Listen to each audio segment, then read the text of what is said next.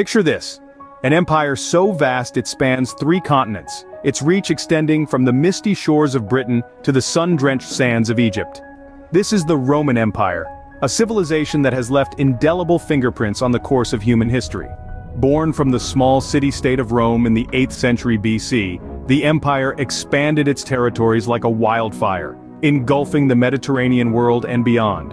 Its geographical boundaries stretched from the rain-swept highlands of Scotland to the arid deserts of Arabia, and from the icy rivers of Germany to the fertile plains of North Africa.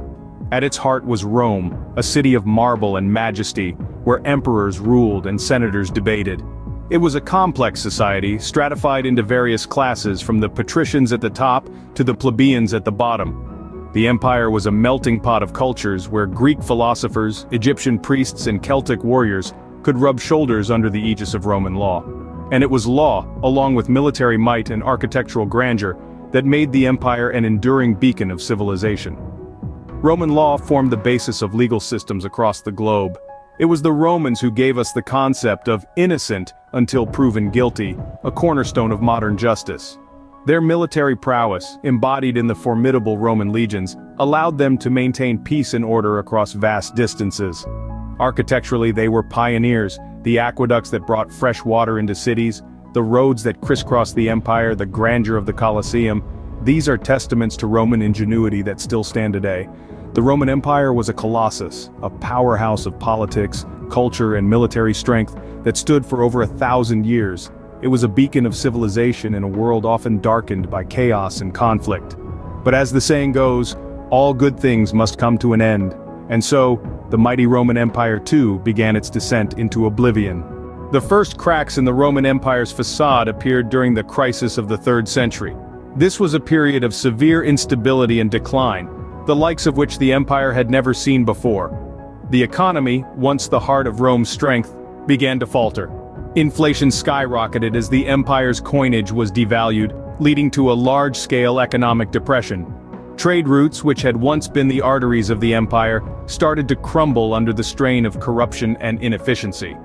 The once abundant grain supply from Egypt, the empire's breadbasket, dwindled, leading to widespread famine. Meanwhile, military pressure was mounting. The Roman legions, once considered invincible, were stretched thin across the empire's vast borders. External threats from barbarian tribes were constant, and internal threats from rebellious generals were just as dangerous.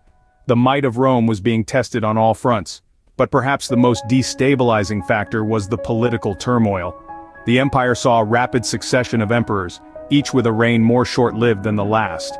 In the span of 50 years, Rome crowned over 20 emperors, most of whom met with violent ends. The political instability reached a climax when the empire split into 3 separate states: the Gallic Empire, the Palmyrene Empire, and the Italian-centered Roman Empire. It seemed as though the mighty Rome was fragmenting from within. This period of crisis was a stark departure from the Pax Romana, the long period of relative peace and stability that had preceded it. The crisis of the 3rd century was a time of chaos and uncertainty, a time when the empire was on the brink of collapse. Although the empire eventually recovered, the crisis had revealed its underlying weaknesses. These cracks in the empire's facade would only grow larger, leading to further crises and ultimately the fall of the Western Roman Empire. The crisis of the 3rd century was just the beginning of the end for one of history's most powerful empires. As the empire reeled from internal strife, external threats loomed on the horizon. The late 4th and early 5th centuries were a tumultuous time for the Roman Empire. From the east, an ominous storm was brewing in the form of the Huns, a nomadic people known for their ferocity in battle. Under the leadership of their formidable king, Attila, the Huns swept across Europe, leaving a trail of devastation in their wake. Meanwhile, from the north, another threat was gathering strength. The Goths, a Germanic people who had long been in conflict with the Romans, were on the move. Driven from their homelands by the advancing Huns, the Goths sought refuge within the empire's borders. But tensions quickly escalated, leading to one of the most significant battles of the era, the Battle of Adrianople. It was the year 378, and the Romans, underestimating the strength of the Goths, suffered a catastrophic defeat. The Eastern Roman Emperor Valens was killed in battle, leaving a power vacuum that further destabilized the empire. But the Goths were not done. In 410, they achieved what many thought impossible. Led by their king Alaric, they sacked Rome, the heart of the empire. For 3 days they looted and pillaged the city, marking the first time in 800 years that Rome had fallen to a foreign invader. These invasions, by the Huns and the Goths, shook the Roman Empire to its core. They exposed the empire's military vulnerabilities and highlighted the shortcomings of its leadership. The Battle of Adrianople and the sack of Rome served as stark reminders of the empire's diminishing power and influence. The might of Rome, which had once seemed invincible, was now under threat from all sides. The empire, already weakened by internal strife, was now facing formidable external threats that it was ill-equipped to handle. These invasions exposed the empire's military vulnerabilities and further destabilized it. In 476 AD, a young boy named Romulus Augustus ascended the throne as the last Roman emperor. He was just a teenager, still wet behind the ears, but suddenly found himself bearing the weight of an empire on his shoulders. This was no ordinary empire, mind you, but the Western Roman Empire, a civilization that had once stretched from the sun-kissed sands of North Africa to the misty moors of Scotland. Romulus Augustus's reign, however, was brief and fraught with challenges. His rule lasted less than a year, a mere blink in the grand scheme of Roman history, yet it was during this short period that the fate of the empire was sealed. Romulus was a mere puppet with real power held by his father, the general Orestes. But even Orestes' military prowess couldn't save the crumbling empire from its inevitable fate. Enter Odoacer, a Germanic king and military leader. He had been serving under the Romans, but his ambitions stretched far beyond his current station. In the same year that Romulus ascended the throne, Odoacer led a revolt against him. The young emperor and his father were unable to withstand the rebellion, and Romulus was eventually dethroned. Odoacer spared the boy's life but sent him into exile, effectively ending the line of Roman emperors. This event, the dethronement of Romulus Augustus, traditionally marks the end of the Western Roman Empire. It was a moment of profound historical significance. An era that had witnessed great emperors like Julius Caesar and Augustus had now come to an unceremonious end with a young, inexperienced boy. Odoacer declared himself king of Italy, rejecting the title of emperor, and thus the concept of a unified Roman Empire ceased to exist. The grandeur and might of Rome, the city that had once ruled the world, was now a thing of the past. With the fall of Romulus Augustus, the once mighty Roman Empire had come to an end. An empire that had once been a beacon of civilization and progress was now just a memory, lost to the annals of history. While the Western Roman Empire crumbled, its eastern counterparts survived and thrived. This isn't just a tale of survival, but of a civilization that blossomed amidst chaos, becoming a beacon of culture, politics, and military prowess. This is the story of the Eastern Roman Empire, better known as the Byzantine Empire. The Byzantine Empire was not merely an extension of the Roman Empire, it was a transformation. It was an evolution that sprung from the ashes of the old and grew into something entirely its own. The Byzantine Empire was a fusion of Roman political structures, Greek culture and language, and Christian faith. This unique blend set it apart from its Western counterpart, allowing it to flourish where others faltered. Culturally, the Byzantine Empire was a hub of intellectual activity. It preserved and propagated the classical knowledge of the Greeks and Romans, while also fostering new advancements in law, art, and theology. The Byzantine scholars were instrumental in the preservation of Greek philosophy, which would later spark the intellectual fires of the Renaissance. Politically, the Byzantine Empire was a model of administrative efficiency and stability. Its centralized system under the firm grip of an emperor ensured continuity and order. This political structure allowed the empire to weather the storms of invasion and internal strife that ultimately brought down the Western Roman Empire. Militarily, the Byzantine Empire was a formidable force. Its armies, backed by superior tactics and technology, held the line against numerous invasions. The fortifications of its capital, Constantinople, were considered impregnable, repelling attackers for centuries, but even the mightiest empires have their twilight. The Byzantine Empire, after nearly 1,000 years of existence, began to wane.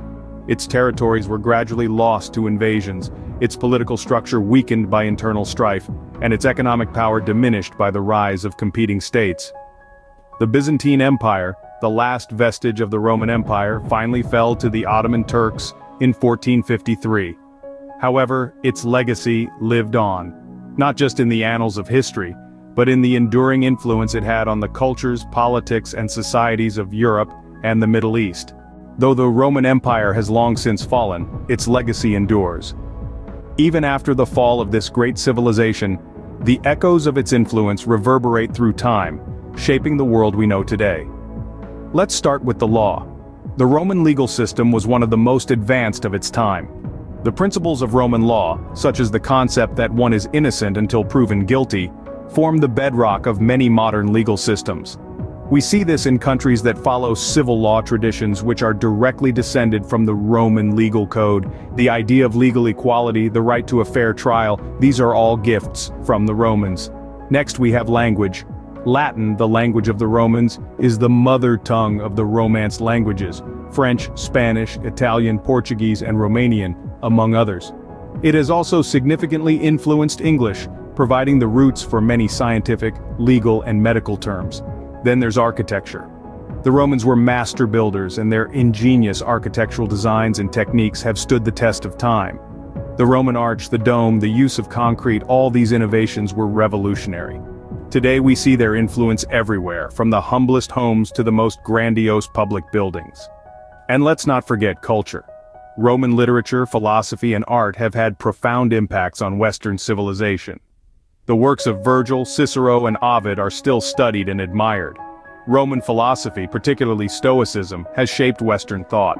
Roman art, with its realism and emphasis on portraiture, has influenced countless artists over the centuries. All these elements, law, language, architecture, and culture, collectively form the enduring legacy of the Roman Empire. An empire that has not only shaped the contours of Western civilization but continues to influence the global stage. The Roman Empire may have fallen, but it has never truly been forgotten.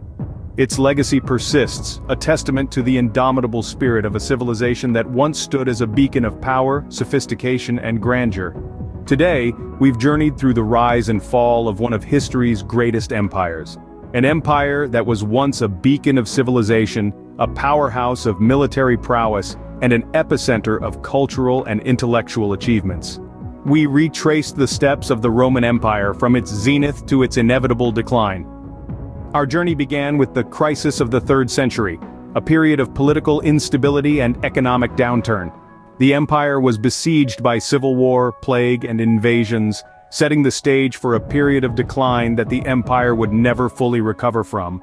Then, we sailed through the stormy seas of barbarian invasions, as the Huns and the Goths pressed upon the empire's borders. The Roman Empire, once a formidable force, found itself in a desperate struggle for survival against these relentless invaders. We then turned our gaze to the reign of Romulus Augustus, the last Roman emperor of the West. His rule was brief and fraught with challenges, marking a poignant end to a once mighty empire. Next we cast our eyes eastward to the Byzantine Empire, the surviving eastern half of the Roman Empire.